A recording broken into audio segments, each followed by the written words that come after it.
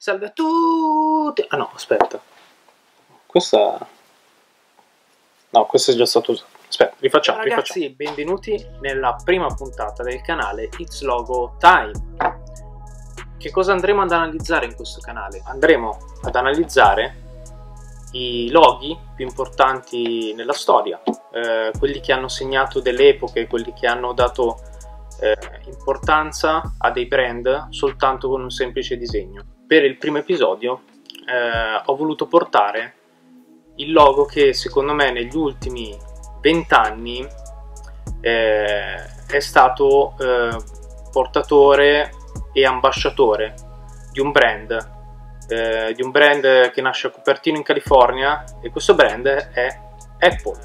Partiamo dagli albori, quindi non andremo ad analizzare subito il logo attuale di Apple. Andremo ad analizzare partendo dal primo 1976. La Apple Computer è stata appena fondata e il primo logo è questo qua. Per carità, niente da dire, o meglio, niente da dire. Per me questo non è un logo. Ci sono due cose fondamentalmente sbagliate. Numero uno, ci sono troppi elementi, quindi troppi elementi in un logo non vanno tanto bene. Numero due, è fin troppo dettagliato e il simbolo della compagnia non viene messo in risalto in questo caso. Il primo disegnatore di questo logo ha voluto richiamare la teoria della gravità di Newton, quindi abbiamo appunto un'illustrazione di Newton mentre legge un libro, con una mela che gli sta per cadere, con un albero, con una cornice, con il nome della compagnia, con dentro la cornice una scritta. Cioè, adesso va bene tutto, ma mettiamoci anche qualcos'altro, cioè che ci siamo, no? Quindi questo è bocciato, definitivamente bocciato. Steve Jobs, dopo un anno dalla creazione di Apple, dalla fondazione di Apple, che cosa ha pensato? Ha detto no, questo logo non va bene perché non rappresenta quello che noi vogliamo rappresentare, ovvero la semplicità. Quindi che cosa fa? Assume un graphic designer, un certo Rob Janoff, assunto appunto da Steve, e gli viene dato il compito di creare appunto il nuovo logo della Apple Computer Company. Questo logo è, per le silhouette che ha, quello che conosciamo tutti noi adesso. Non è cambiato, la silhouette è sempre la stessa. Il cambio fondamentale che è stato fatto è nei colori. Perché questo logo è così pieno di colori? Obiettivamente è molto difficile che un logo al giorno d'oggi, o comunque anche in epoche passate, abbia così tanti colori. Ma perché è stata fatta questa scelta? Innanzitutto, questo è il logo in questione. Va detto che per la creazione, per il disegno del logo, Rob Janoff semplicemente va dal fruttivendolo, prende un sacco di mele, compra il sacco di mele, va a casa, si mette sul suo tavolo da disegno e inizia a disegnare da varie prospettive una mela. Tutto qua. Ed è la mela che conosciamo oggi, perché quella mela lì è la mela attuale che riconosciamo sempre, che sappiamo benissimo che cosa rappresenta e che brand rappresenta. Quindi Rainbow logo, bla bla bla. Una piccola storia dietro questo logo ce l'ha dallo stesso Steve Jobs in un'intervista del 1981, se non sbaglio, dove appunto gli viene chiesto perché il logo è così, e le sue indicazioni sono state molto esplicative. Lui voleva un logo semplice ma che fosse d'impatto, che rappresentasse un qualcosa, come ci raccontano nella Bibbia della creazione del mondo, della mela, di Adamo ed Eva, del problema della mela che è il frutto proibito, che nella sua semplicità porta grandi significati.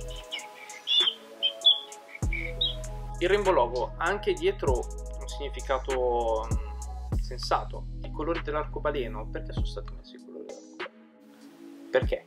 Perché in quegli anni Apple stava per commercializzare il primo vero computer a colori. Tutto qua. Il rainbow logo alla fine rimane per Apple il suo logo per ben 22 anni. 22 anni dove ci sono stati tanti alti e bassi nell'azienda. Detto questo, la parte dell'azienda mettiamola da parte perché a noi non interessa. 22 anni, alti e bassi, Steve viene cacciato e verso la fine degli anni 90, inizio anni 2000, Steve Jobs viene riassunto dalla sua stessa azienda. A quel punto decide di dare un taglio drastico al passato, prendendo sia la parte di prodotti venduti dall'azienda, ma anche dalla parte del logo, perché è un cambiamento che comunque fa capire il rapporto che ha Steve in quel momento con la sua azienda. Quindi il logo viene cambiato in questo monocromatico, semplice, nero, bianco, grigio. Diciamo che io personalmente preferisco la versione nera perché secondo me è più elegante. Questi sono giudizi che non spettano a me, che sono un piccolo stronzo. Quindi appunto viene scelta questa linea di colori che appunto è riuscita nel modo perfetto a rappresentare l'evoluzione dei loghi da quegli anni in avanti, perché poi alla fine così come Apple anche tante altre aziende hanno deciso di prendere questa strada dei loghi monocromatici o comunque dei loghi abbastanza piatti. Microsoft per esempio e comunque Apple ha dato là a un'evoluzione sia dal punto di vista della creazione di prodotti ma anche dal punto di vista del logo. Abbiamo detto praticamente tutto, alla fine non è che ci fosse molto da dire perché i loghi che conosciamo di Apple sono tre. Io spero che questo video vi sia piaciuto, spero di poter andare avanti con voi in questa piccola avventura che ho deciso di intraprendere.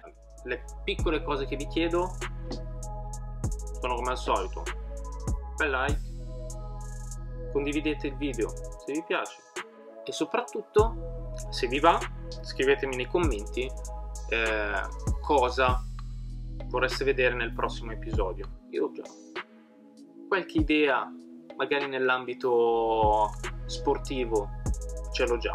Per finire, seguitemi sui miei social che vi lascio in descrizione. Vi auguro una buona giornata, un buon pomeriggio, una buona sera, e ragazzi ci vediamo alla prossima puntata. Ciao!